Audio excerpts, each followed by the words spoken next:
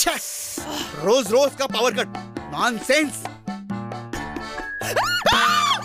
Power cuts जिंदगी की खुशियां न छीन ले।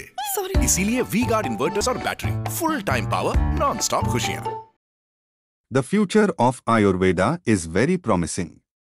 We are committed to working together with Ayurveda as it evolves into a complementary medicine, stated Dr. Ashok Puranik, Executive Director of AIIMS Guwahati.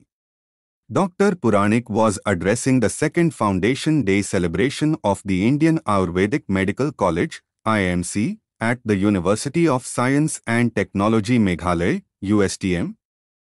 Emphasizing the integration of biotechnology and genetics with Ayurvedic practices, he underscored the importance of research in understanding the benefits and potential side effects of Ayurvedic medicines. नमस्कार, मेरा नाम अशोक पुरानिक और मैं executive director हूँ AIIMS Guwahati का जुलाई 2022 से। ये मेरा पहला अनुभव है USTM में आने का। और वैसे ही मैं pro vice chancellor services manager जी को पहले से जानता हूँ और 2-3 मेरी मुलाकात हो चुकी है।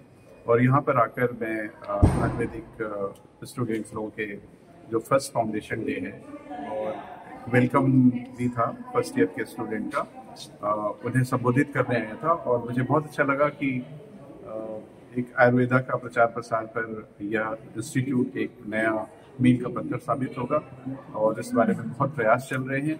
और मैं यहाँ पे जो पुराने अपने गुवाहाटी आयुर्वेदिक कॉलेज के पुराने जो प्रिंसिपल साहब हैं और हेड ऑफ द मेडिसिन जो आयुर्वेदिक मेडिसिन के चक्रवर्ती साहब हैं उनको भी सुना और उनसे मिला और मैं बहुत प्रभावित हूँ। और मैं सोचता हूँ कि आगे आने वाले समय में आयुर्वेदिक उपचार का बहुत एक अल्टरनेटिव मेडिसिन के रूप में, एक इंटीग्रेटिव मेडिसिन के रूप में, एक पर्सनलाइज्ड मेडिसिन का एक अभिन्न अंग होगा।